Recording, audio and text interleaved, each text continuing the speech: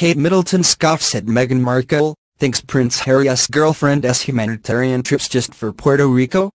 Kate Middleton is not impressed with Meghan Markle, and she thinks that Prince Harry's girlfriend is going on humanitarian trips just for Puerto Rico.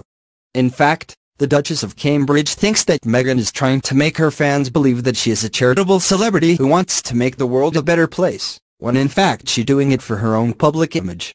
Knowing that everyone is talking about Prince Harry and Meghan Markle's romance, Kate Middleton isn't buying what Meghan is selling.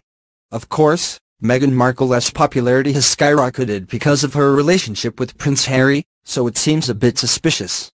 Before Prince Harry and Meghan's romance started making headlines, no one knew about Meghan's charity work or her humanitarian trips to Africa. She was just an actress on USA's primetime drama Suits.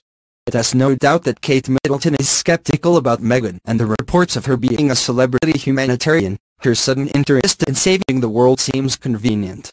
If that weren't enough, Meghan Markle's own half-sister Samantha Markle called her famous sister out in an interview earlier this month when she called her a shallow narcissist that is unfit to be Prince Harry's girlfriend.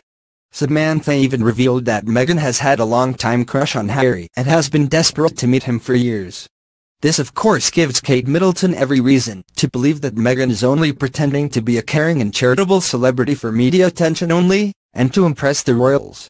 One of the reasons why Prince Harry fell in love with Meghan Markle is because they share a common passion when it comes to their humanitarian work.